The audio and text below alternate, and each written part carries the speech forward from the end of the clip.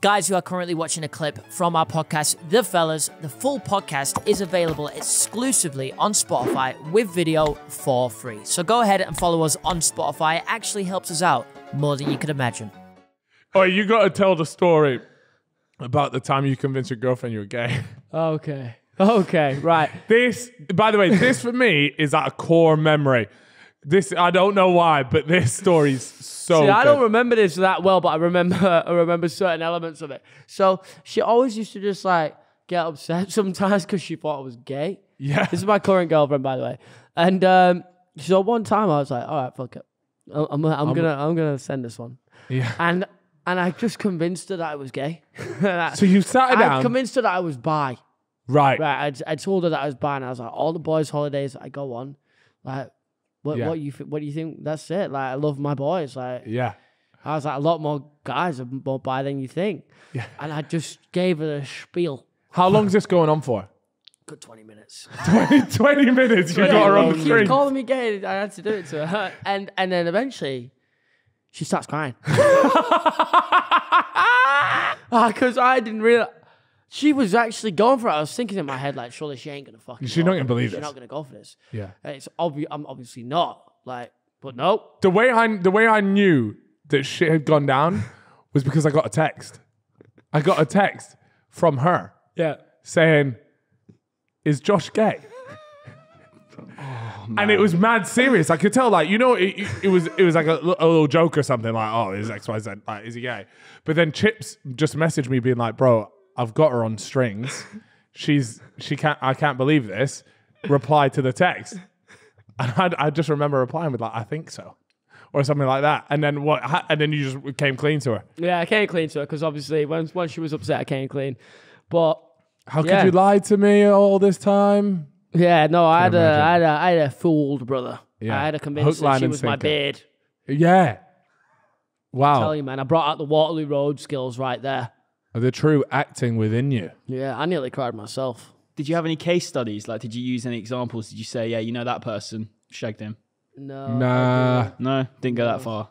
I did tell her I'd suck my own cock. Well, you had sucked your own cock, or you can. I had. You had.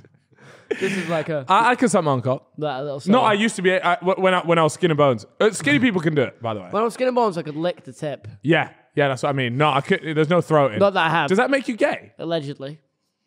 Does that make you gay? I don't If know. you can lick the tip, I think if you do it regularly.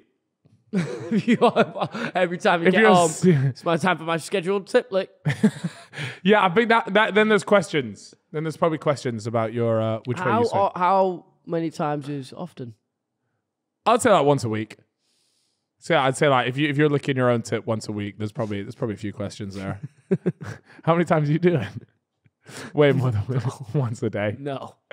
Every morning, No. woke myself up to a. No, because it's bad for your posture. It's bad for your posture.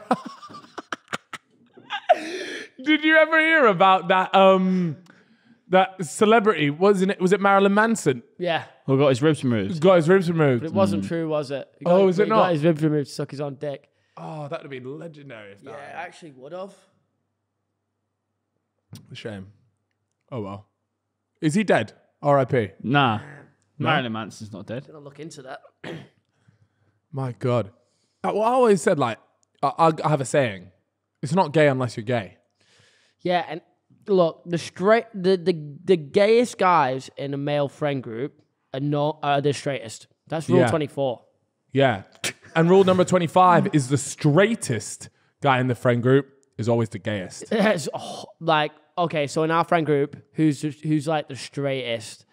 Well, for a while I was convinced that Ethan was so straight he was gay.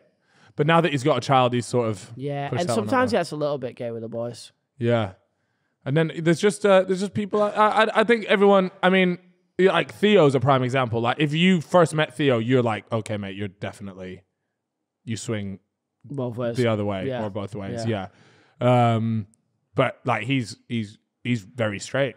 Ali and Max got my eye on them. They never Max. tell me they love me. Max is an interesting one. It's Max mainly. He never says I love you. I love you, bro. When I tell him I love him, he recoils. physically can't say back to one of the boys that he loves them. Maybe that's daddy. Maybe he has daddy issues. Oh, potentially. Nah, because his dad, he lives with his dad, doesn't he? His dad's sound. That's what I mean. Is he obviously he's Irish? Is he religious? I don't think so. No. Because I've got an Irish mate who's a bit like that. Really? Yeah, he loves you as a mate, but he'd never say it. You'd say it to him, he Never goes, say it. "Nah, shut up, mate." Yeah, you can't say it. Like, it's holding off. Yeah, I think We're there's a on lot to of- you, Max. There's a lot of there's everyone listening right now in your friendship group. Just think, who could it be?